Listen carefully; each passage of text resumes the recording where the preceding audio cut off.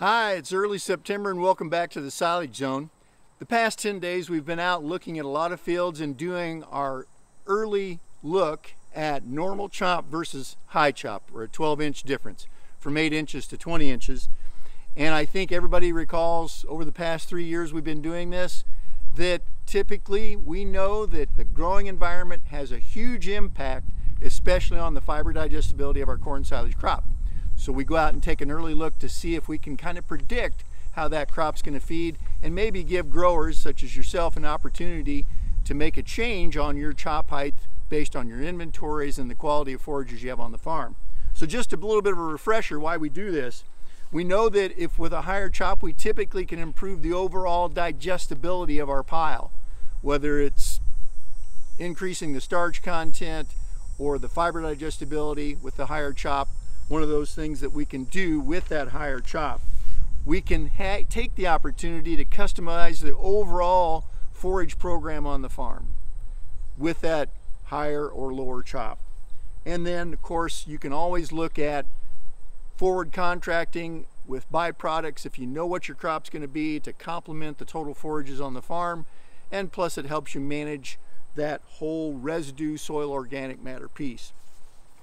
So I'm going to show you the trials that we base all of this on. There's been, I think, approximately 18 studies here that we've looked at over the time with controlled studies at universities that typically show about a 2.5 to 3.5% decrease in yield for every 4 inches higher that you chop than normal on your crop. You're going to see about a 6% to 8% increase in starch content with a 12-inch cut difference over normal chop height. And typically with that 12-inch cut difference, you're going to see about a 5.5 to 6.5% improvement in NDFD 30 numbers. Not points, percentage improvement. And you can see from the studies where those numbers come out. Another little refresher, though, that we got to always keep in mind and why we do this the past 4 years is that we know growing environment, as you can see from this piece that we've used several times from Michigan, how important growing environment is on the NDFD 30 content of our corn silage crop.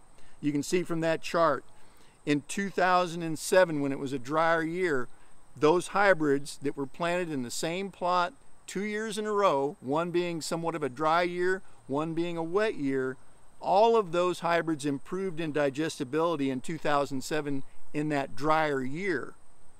And you can even see from the chart where a lot, or many, somewhere it looks like 1, 2, 3, 4, 5, 6, 7, 8, 9, 10 of the non-BMR hybrids had higher fiber digestibilities in the dry year than the BMR did in the wet year.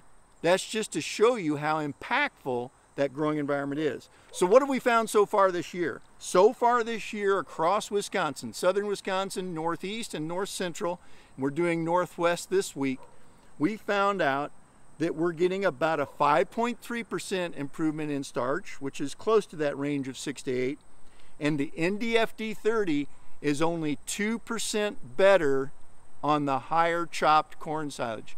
So from what we can tell, from what we've gotten in from data so far, the indications is that we've got an extremely high fiber digestibility corn silage crop in Wisconsin this year. And with good weather to finish out here in September, we could have a great starch content too. So could be a year that if you need a little extra tonnage and you want to drop your chop height a little bit, you shouldn't get penalized on your fiber digestibility and still be able to pick up some tonnage. Here in the next 2 weeks, across Wisconsin, your Pioneer sales agencies are going to be doing a lot of burn downs to let you know where we're at on silage harvest, along with the new silage staging program that many of the agencies are taking advantage of to predict the days and the order of your fields to be harvested. So, if you have any questions, please reach out to me or to your Pioneer sales agency, and we'll keep you on track with this 2022 corn silage harvest in Wisconsin. Thanks, and have a great day.